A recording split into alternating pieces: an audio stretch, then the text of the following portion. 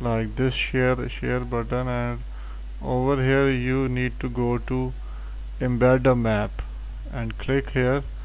And as you can see, your location have been copied, and you need this link over here. You could change from small, medium, large, or whatever custom size you need the map to display on your website. So you copy the HTML from here, and then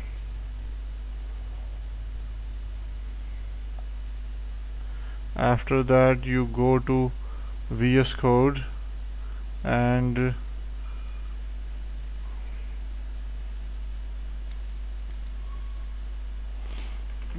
over here you paste the link.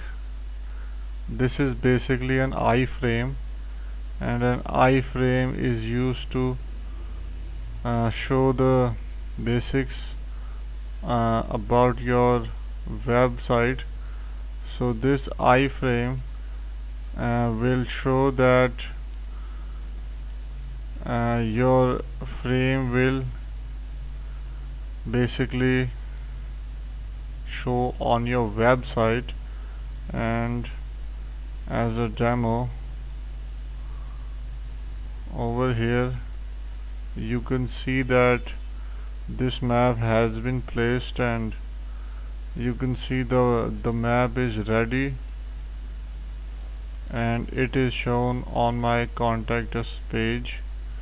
And this is how you can embed the map to any website. And you can also use the CSS, like align the map to the left or the right or the middle. That depends on the align items property.